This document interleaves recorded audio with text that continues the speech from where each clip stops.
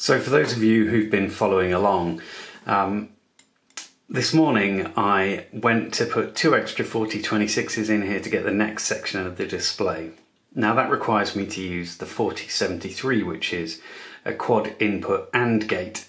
That's so that I can deal with the seconds going up to 59 and then triggering the 1 minute, which would be this one here. And so I had to use one of these 4073s. Now, hiding underneath the strip of 4073s is the pad for the 4073. Now, herein lies the problem.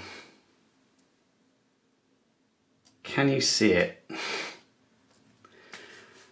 There's an extra set of pads there, so I've selected the wrong footprint, like an idiot. I don't know how I've managed to do that, but I've managed to select a SOIC 16 instead of SOIC 14. So it's a 14 pin chip sitting on a 16 pin pad, and it's not just added two pads on the end because it shifts them around. So actually it's altered the positions of all of the pins.